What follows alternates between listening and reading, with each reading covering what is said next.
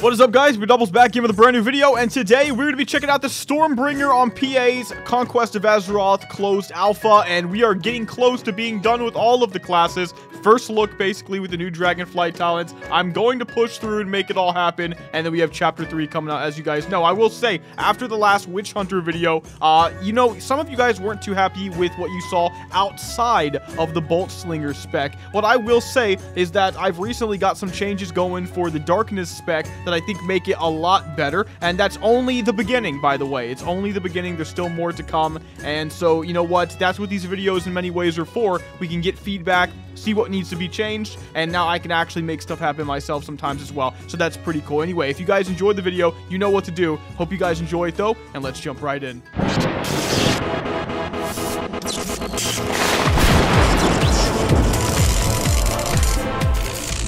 Alright guys, today we're going to be making a Stormbringer on the dev client right now, checking out a max level character on Conquest of Azeroth, and yeah, let's go ahead and just make a troll, because I think my OG Stormbringer was a troll. Now here's what they say a Stormbringer is: casting damage dealer and support. So this is one of the 6 supports currently in Koa. I think we've covered 2. They utilize mana and another resource called static, and this is what they do. You invoke the power of the Storm God to summon and control thunder orbs. You obliterate swaths of enemies with the immense power of lightning. You summon an elemental servant to aid you and your allies, and of course you generate static to empower your abilities. So these are based off of wizards that channel arcane lightning and wind. That's why it's not like shaman elemental energy, and as a result of that, orcs cannot actually be Stormbringers, and that's apparently lore friendly based on this interpretation of a Stormbringer. So okay, let's go ahead and grab our troll, and let's jump right into it. Alright guys, we are on a max level Stormbringer, and I'm actually in Hellfire Peninsula, which is a place that I think we'll be at quite a bit in the coming weeks when Chapter 3 comes out, which is something I'm still very much looking forward to when it comes to regular Ascension. But as for Koa,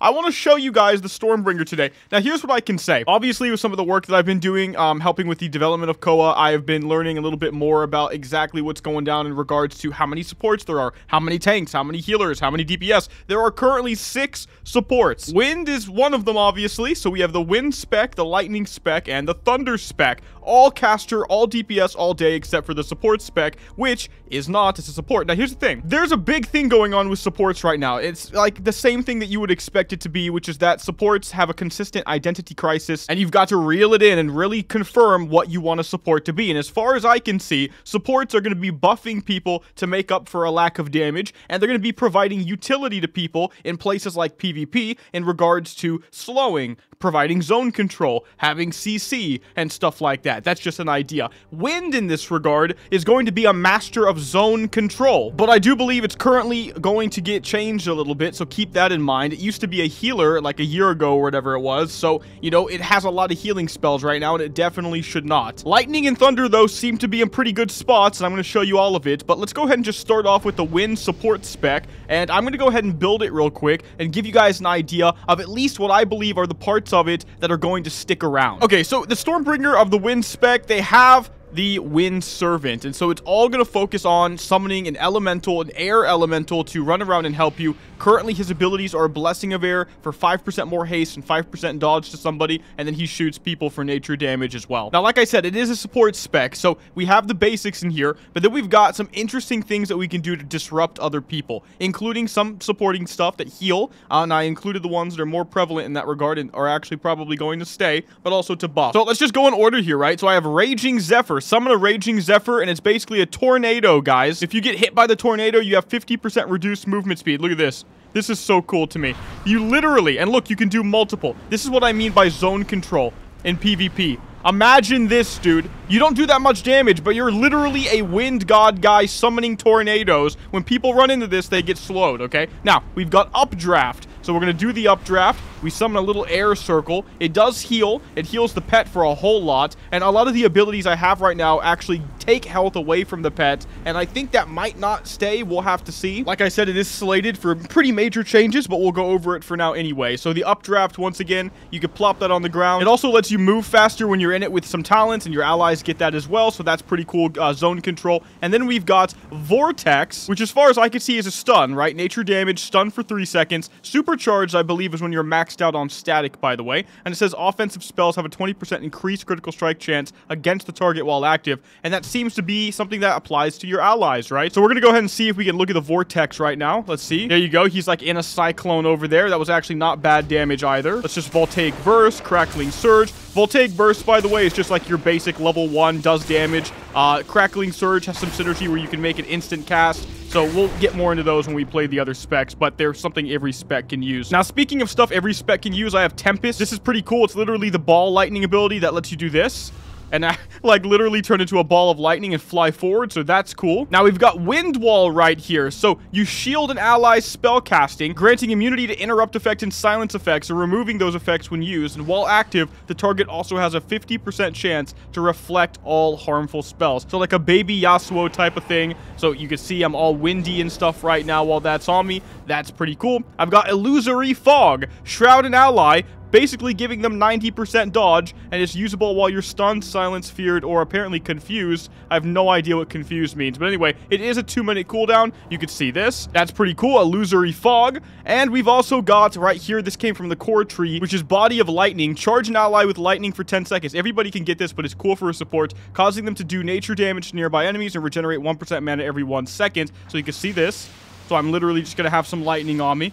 Body of Lightning. Now I'm just going down the line, so we do have a buff that's baseline, by the way, Wind Shield. You can give everybody magic resistance, which is cool. And then up here we start to get into what is currently the Siphon Life from your pet and do an effect core. Again, I'm not sure how that's going to end up, you know, coming out at the end of all this. Yeah, that is something being looked at, but this is what it looks like so far. So I can Siphon Life from my pet to instantly do nature damage to somebody, and then my pet gets 20% spell haste as well, 20% more damage, and generates a stack of what they call Typhoon every 2 seconds for the next 8 seconds. Now, Typhoon says at 20 stacks, my little dude becomes unbound, and we'll check out what that means in a moment as well, and hopefully not die to the Fel Reaver right there. Now, as I move over to the side, you can see the other ones. We have Kiss of the Clouds, siphon some HP from the Wind Dude, and I put a shield on somebody for 10 seconds. They get no pushback or anything while the shield holds, and I have Hastening Winds. Once again, take health away from my pet, and give my target 20% increased haste, and then it grants Updraft Swiftness, allowing Updraft to have 60% more movement speed to all my allies who go through it, so you can see that as well. So I'll go ahead and do this.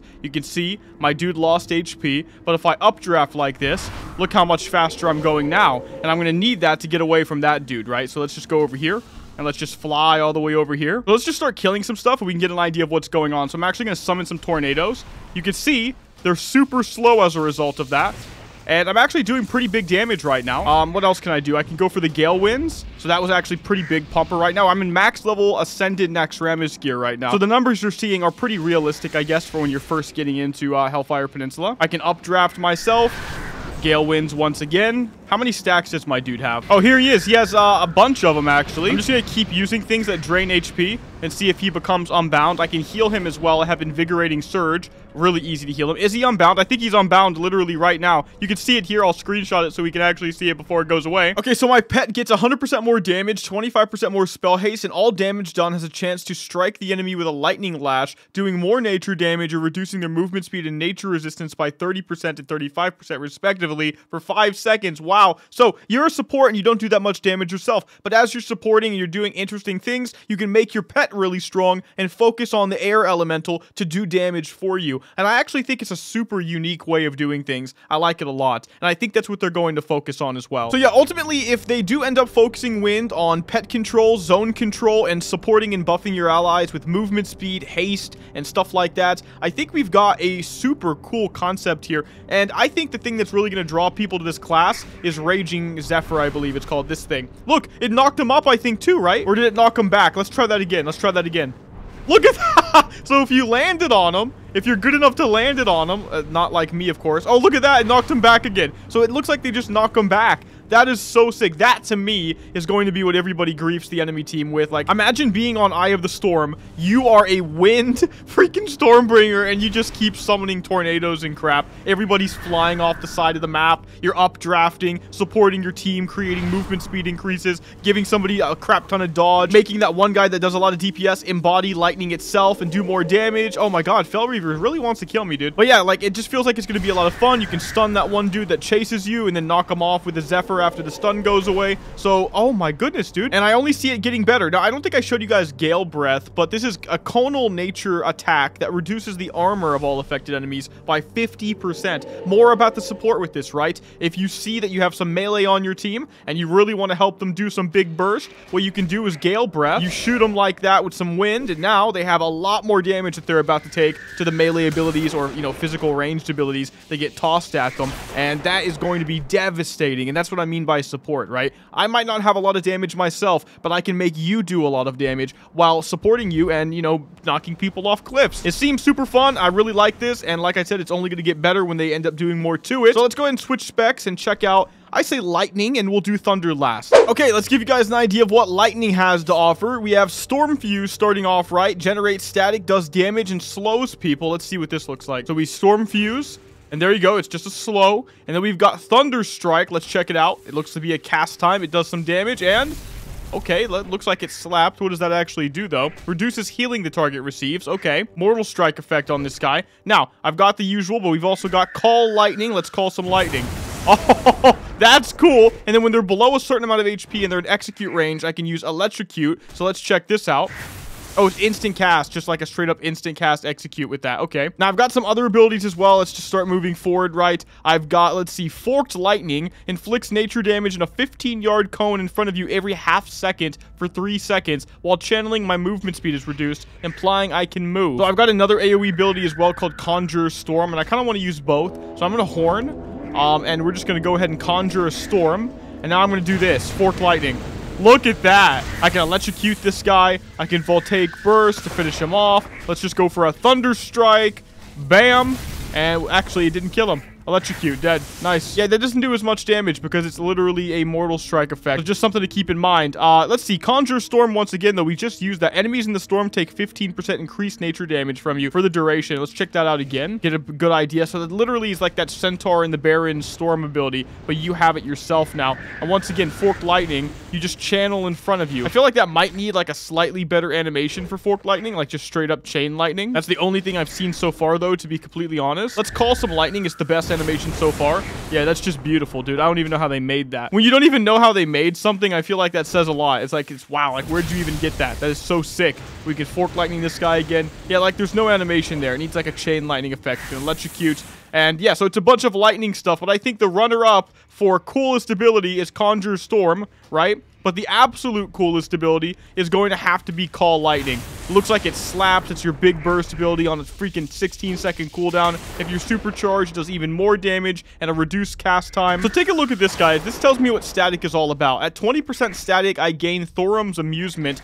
draining my static over time. At 40%, I get Thorum's Respect, draining increased static over time, so it keeps draining. At 70%, I get his Favor, draining massive static and enabling the supercharged effects on my spells. So it's not full, it's only 70% for that. I don't want to die, and by the way, Invigorating Surge costs static to use and also some mana, so we can go ahead and start depleting that for some health. And let's just electrocute this guy. So let's supercharge myself and then go for a Call Lightning and just see what we're hitting with it right now.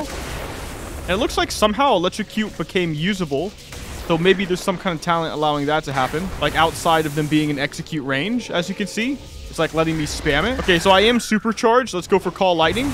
Oh my god, a 4,500 crit. And it was super fast, dude. Yo, that is actually super sick. Look at this, Electrocutioner. You can use Electrocute regardless of your target's current health. So that must actually be a talent. I just took what I needed so I could look at the on-use effects. Yeah, you get that pretty early on too, like pre-30 from what I can see. Nature crits give you a chance to make Electrocute usable anyway. Wow. So yeah, like the best ability is definitely Call Lightning. Look at all that damage from one spell. I think it really does play well into the theme.